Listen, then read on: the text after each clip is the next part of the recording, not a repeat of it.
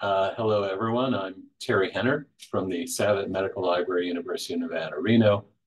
And today we're going to be talking about creating effective research posters. We're going to be talking a lot about the characteristics of effective posters and also talk briefly about the mechanics of constructing a poster. So how do you actually make one using software? Okay. So we will also talk a little bit about dogs briefly, but why present a poster? That's the question I would ask to you. Uh, Generally, people have something interesting that they want to share with their peers, and a poster is a kind of a low entry point into that kind of scholarly process of sharing research. It can give shape to an idea for publication if you're thinking of developing a manuscript, but you haven't quite got that far. A poster can be a good way to coalesce your thinking and move that process along. You could, naturally it enhances your scholarly reputation if you're in a position where there's an expectation to do research.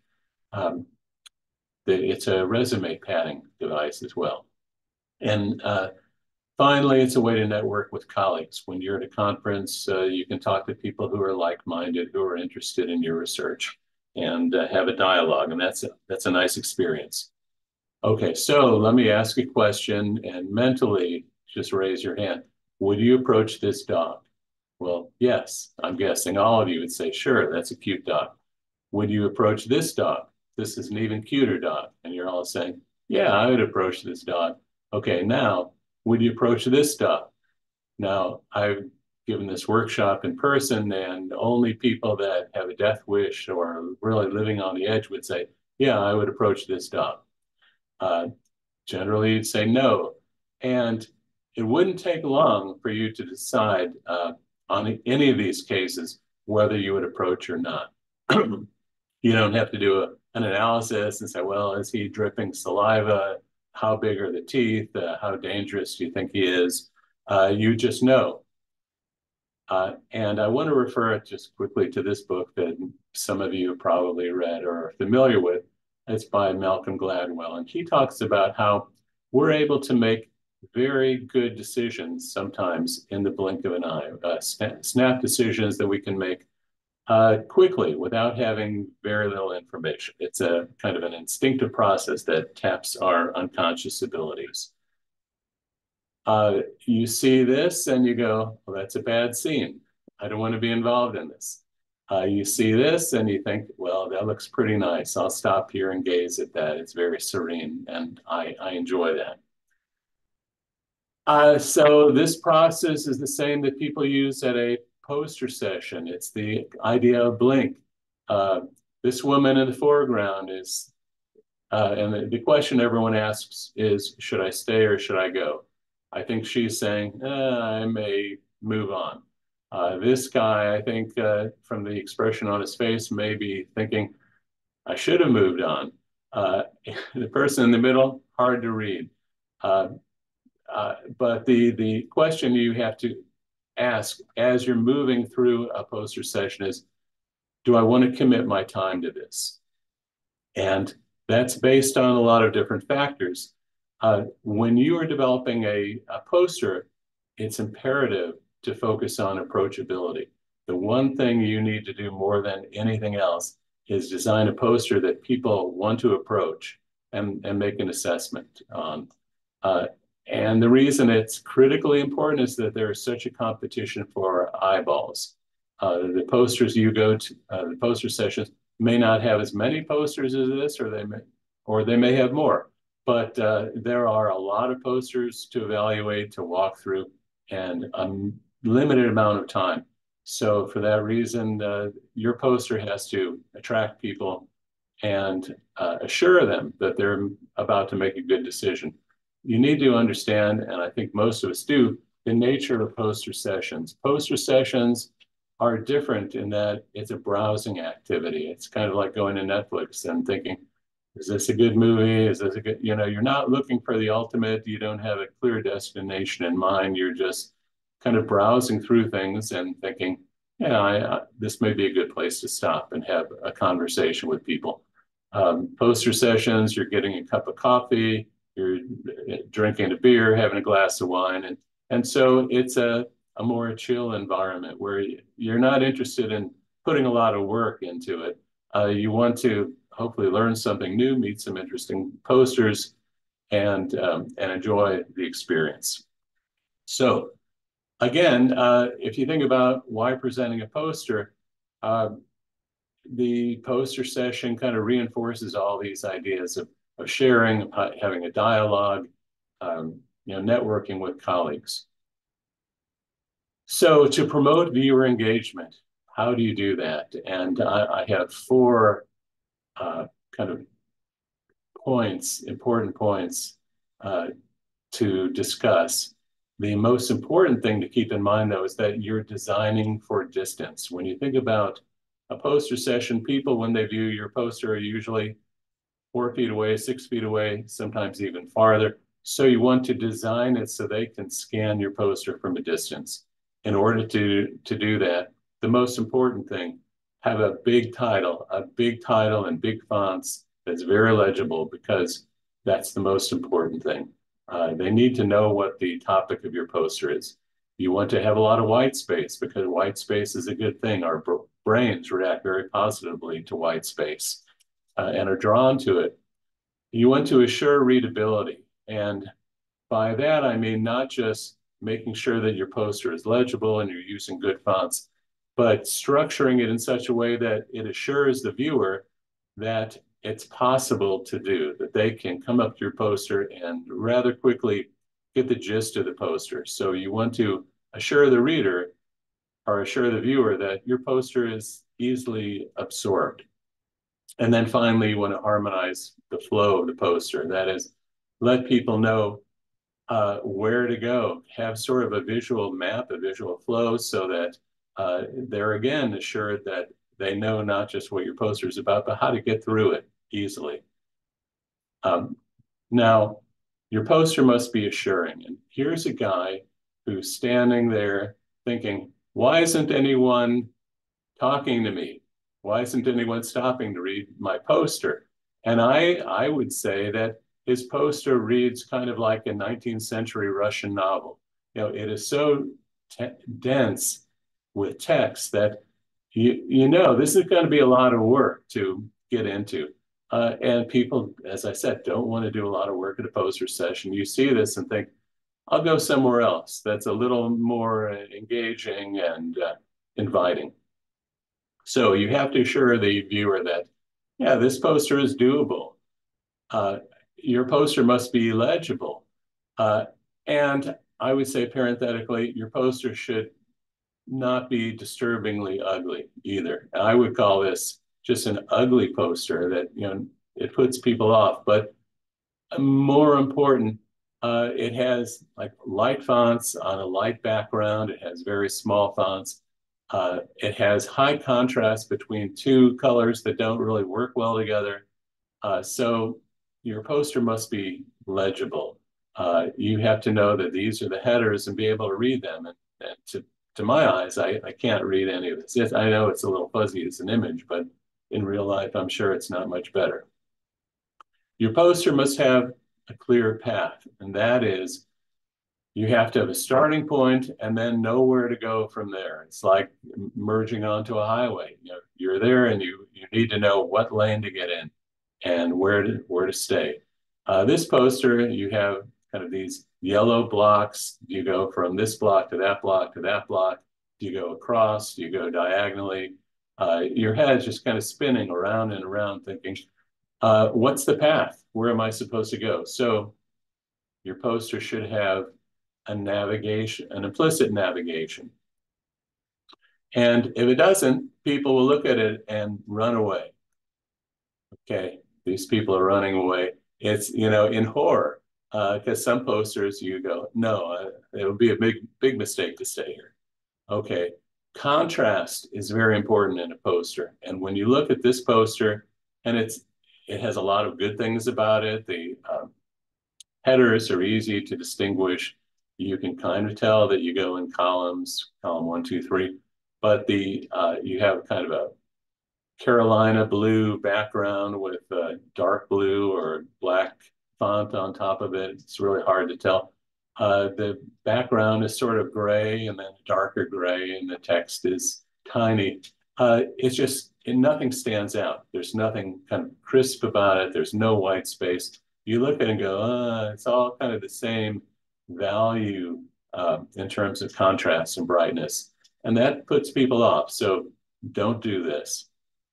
In contrast, make a little joke there, we have a poster that really stands out.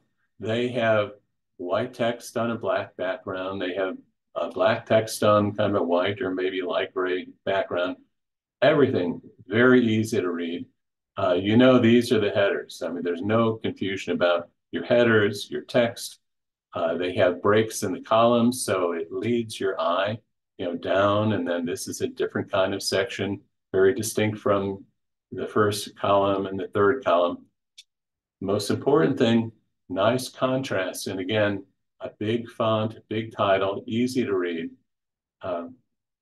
It's very, very clear. So contrast between your text and your foreground, between your headers and the background, very, very important. And white space, again, it's an appealing poster.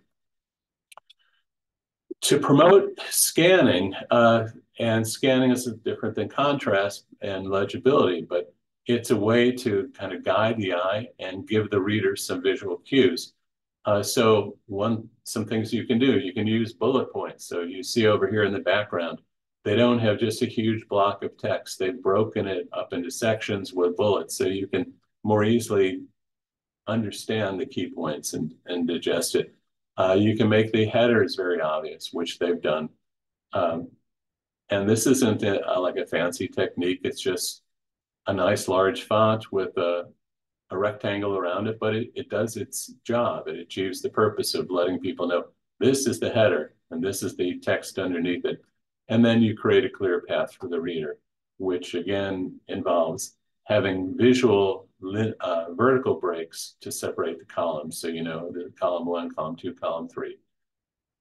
Okay, check time. Enhancing readability. I want to point out there's a difference between contrast and legibility. High contrast, black on white, very high contrast, the highest contrast. White on black, also the highest contrast, but you get visual fatigue after a while when you're looking at light letters on a dark background. So you could use that for a banner or for your headers, but don't go overboard with that. Not a good idea. And then finally, just as an aside, avoid distracting backgrounds. Don't use a big image behind your text for a background, or this looks like a marble countertop. It looks nice, but makes it hard to read. Okay, so enhancing readability, avoid low contrast combinations, use high contrast, dark on light is okay, light on dark is okay, but use these sparingly. Okay, fonts. You know what a non-serif font is. It doesn't have the little doodads and footers and headers and scroll work. For a poster, use non-serifs, Calibri, Arial, Helvetica, whatever other font you like. Don't use serif fonts. Don't use Times New Roman or Garamond or your favorite serif fonts. Avoid all caps. You can see Calibri versus Calibri. It's just simply easier to read something that's not in all caps. Okay, the nuts and bolts of posters. People ask, well, how big should my fonts be? And it depends on how big your poster is, how much room you have, but oftentimes we're presenting a poster that's 4 feet by 3 feet. And for that size poster, the title, 72 points minimum, bigger if you can. Header, about 50 point, the body text, about 36 point. Each section of your text, about 100 words. And these are just guidelines, but about 100 words, and the total text in your body, about 800 words. Much more than 1,000, and you're presenting War and Peace to people, and they don't want that.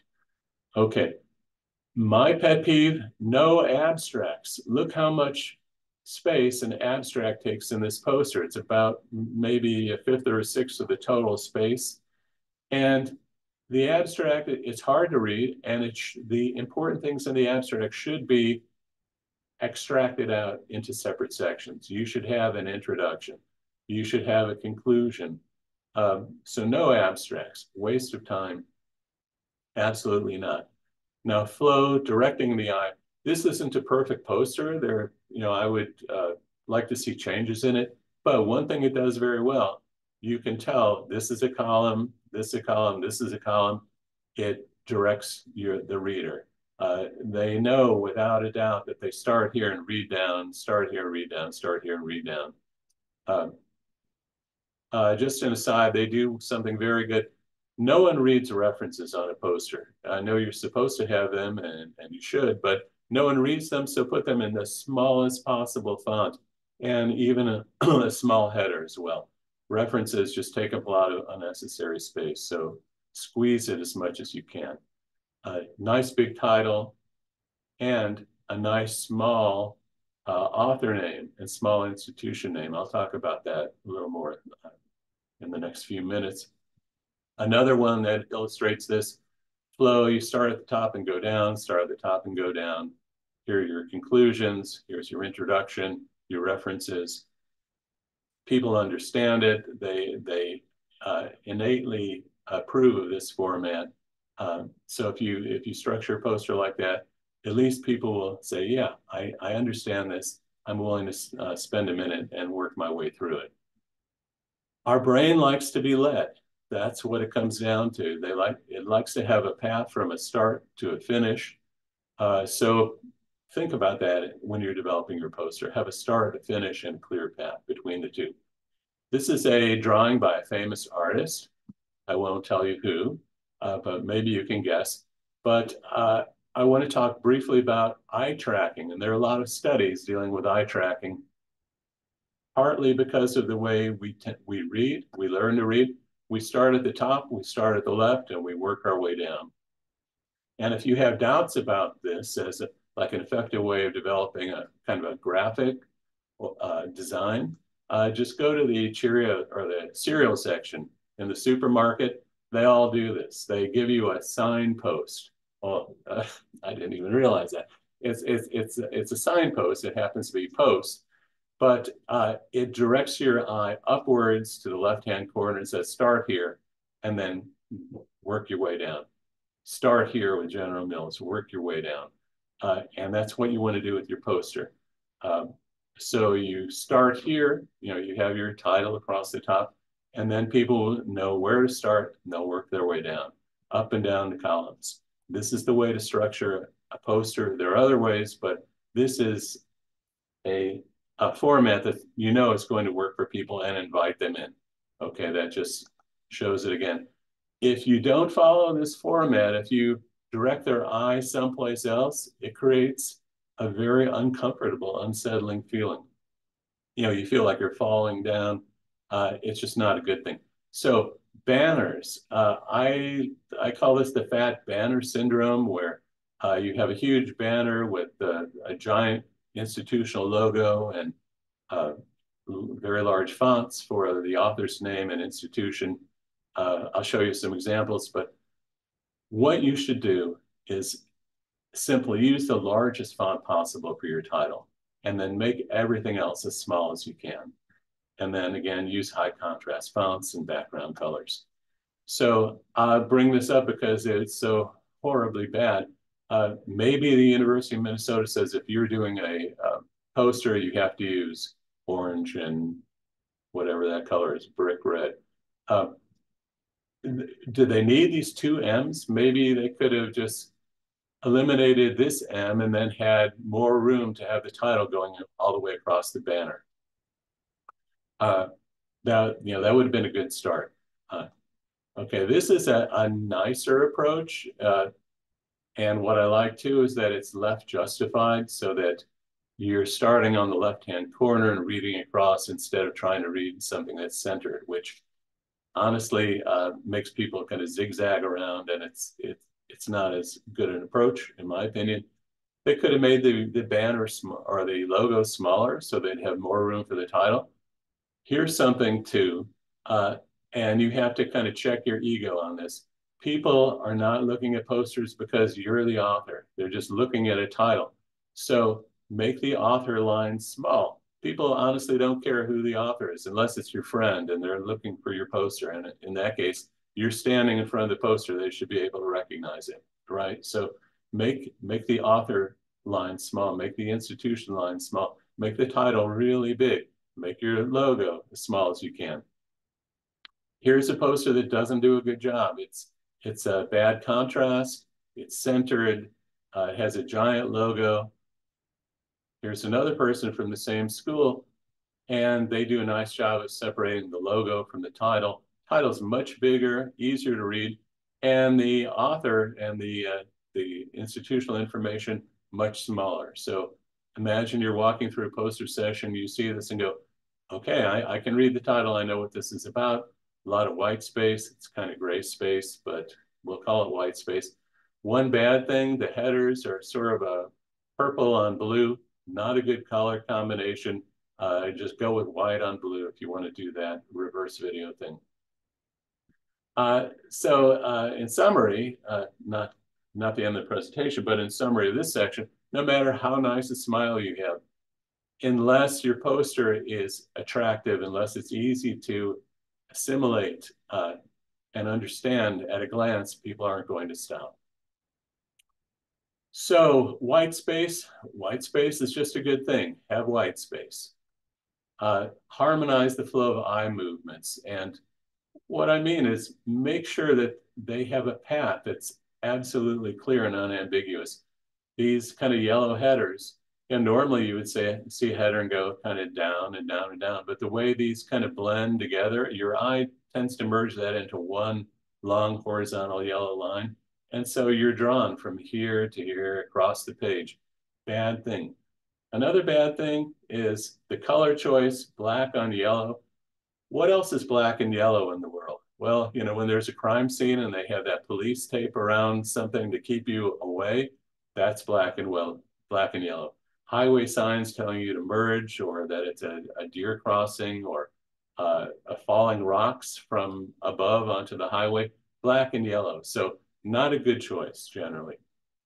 And also this student, and it's a little hard to see, but you know, I talked about bullet points is a good thing, but look at this. Every single thing on the entire poster is a bullet point.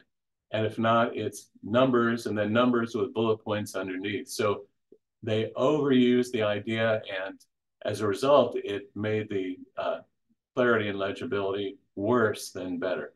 So again, harmonize your eye movements. It's pretty clear here where you're supposed to go, what you're supposed to read first, how the poster kind of flows. So that's your goal. Nice headers, white on a blue background, very clear, easy to read, and unequivocal or unambiguous. You know that that's a header. Contrast and font size. Tiny fonts, sort of a gray on a washed out color, hard to read.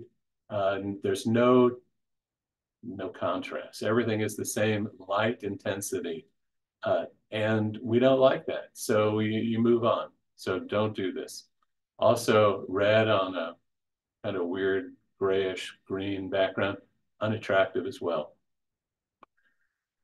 Text density. This has a nice big title, but you look at the poster and it's just, again, you're reading War and Peace. It's text, text, text. And no one wants to stop at a poster where they have to read. You want to have white space, you want graphics, you want bullet points, you want to be able to understand the poster quickly without having to take a microscope to it. Okay, how to make a poster. Okay, there are different ways of making a poster. The easiest is to use PowerPoint. So you use the PowerPoint program, like one slide, and you put your elements into it, and then you set the printing size and you're done. You could also use existing PowerPoint templates if you don't want to start from scratch. But I'll show you PowerPoint 1, 2, 3, because basically there are only three steps involved. It's easy. You go to PowerPoint, you select design. On the same screen, you go to slide size, and then you select custom size, okay? So design, slide size, custom size, and then it will give you this option. Slide size is custom. You're doing a 48 by 36-inch poster. I mean, you just type those numbers in, and you say landscape, assuming it's a landscape poster, and you say okay, and you're done. Then you could build your poster within PowerPoint like that. If you are not real confident about your design skills or just want to do it more easily, there are lots of places on the internet where you can get free templates to build your poster. So you can look through it and go, okay, I like this format, or I like that, blah, blah, blah, or don't like that. And then you can customize it. You can also see if your institution provides templates. And at our school, someone threw together this template for a 36 by 48 poster. And I look at it and it violates all kinds of rules. It has a giant big fat header. It has gray on a blue background with black text. It's just kind of unappealing, not so great. But what you can do is take your institutional template and you could make it in your own image. So you can make the title bigger, the author smaller, the logo smaller, columns wider, brighter, whatever. So that's an easy way of coming up with a poster. And recommended file formats for printing. Before you do anything else, check with the person running the printer, because they may tell you, oh, we can print it as a PowerPoint file. That's inherently dangerous, because PowerPoint, when you print it in a large format, things tend to move, the fonts get out of whack, the images shift. So it's better to save it as, if you can, as a JPEG or a TIFF file, but get recommendations from your printer. To convert from PowerPoint to JPEG, it's kind of a three-step process. You can save a PowerPoint as an Adobe PDF file. And some printers do very well just printing as a PDF file. But then to save to a JPEG or a TIFF, you need something like PowerPoint that can open the file and then do a save as. The reason PowerPoint is nice, and this is just how you do it. And when you're in PowerPoint, you do a save as, and you say save as type PDF. You know how to do this, and you give it a name, and then you just convert it. The nice thing about Photoshop is that you can see your whole poster and see what it's going to look like, but you can also go to view and say view in actual size, right? And when you do that, it shows you what it's going to look like when it's printed. So you can see that the title is going to be this big on the posters people walk by, and you think, yeah, that should do the job. The author line will be that big. Now, just to explain things a little or give you a frame of reference, this title is 90 point, the author line is 36, the headers are 75, the text body is 36. That seems to work pretty well for me. Finally, there is a trend to have kind of a streamlined poster that doesn't tell you very much at all, and it has a QR code and says, if you really want to know what our poster is, click on the QR code. That can work well if the QR code is pointing to the references or pointing to kind of related papers that you've published or to your institutional webpage. But to just recreate the poster on a QR code, people tend not to want to try and do it on their phone as they're walking by. So I'm not sure that's really the best thing to do. It was advanced as the new cool way to do posters. Not sure it's completely effective. So, take it with a grain of salt. And I'm done. This tells me it's time to say, I hope I have shed some light on the topic and you've learned something new or interesting. And at this point, we could open it up for questions for a minute or two if we have any.